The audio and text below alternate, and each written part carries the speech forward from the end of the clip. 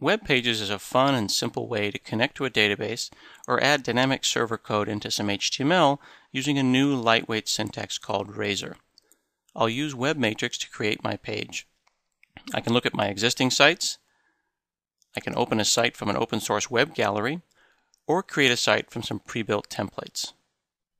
We'll create a template using the starter site within WebMatrix. I'll click OK, and my site is created and loaded into the WebMatrix application.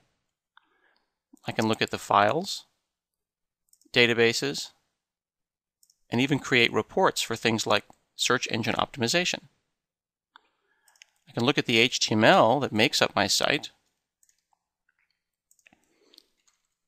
Hello everyone. And then run my application directly from WebMatrix using Internet Explorer or any of my favorite browsers.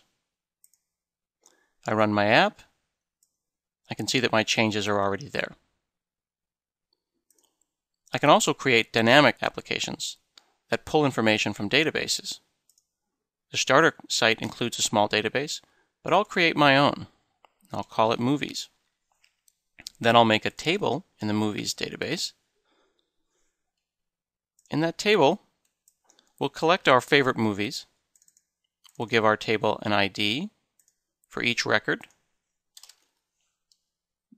the name of the movie, maybe the release year, and the genre.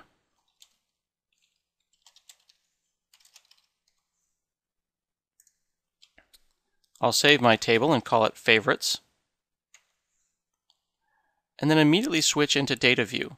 I can start putting in the names of my favorite movies right away.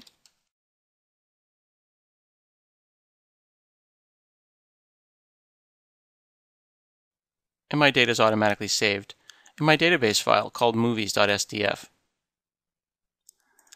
I'll switch back over into my HTML, and instead of this static text, I'll want to output my list of movies.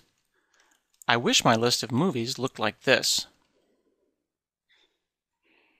This is a little bit of HTML for my movies list. It's an ordered list with a series of list items, except I typed these movies in myself. I want my data to appear here.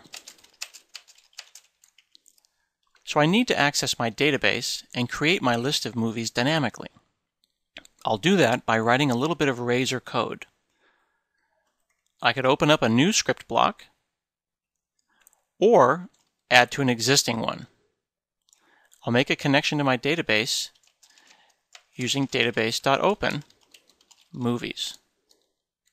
Then I'll get my data from my database by querying it.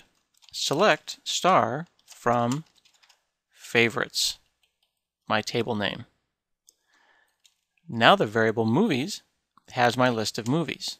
I'll start a new script block with the @ character and just start writing code for each movie in movies and output the name of my movie. It's that easy. Notice how I can switch between HTML and script blocks in the same file really seamlessly. It's a lot of fun to write your code in WebMatrix. Let's hit run and see what our page looks like.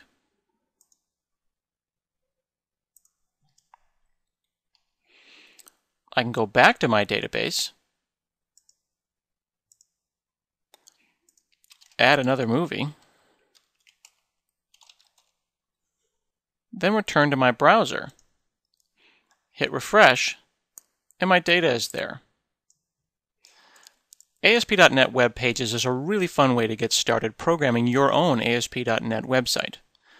You can use WebMatrix to talk to a database and use the new Razor syntax for fast and enjoyable development. I hope you enjoy looking around our site. We've got lots of tutorials and videos for you to check out. Thanks a lot and have fun.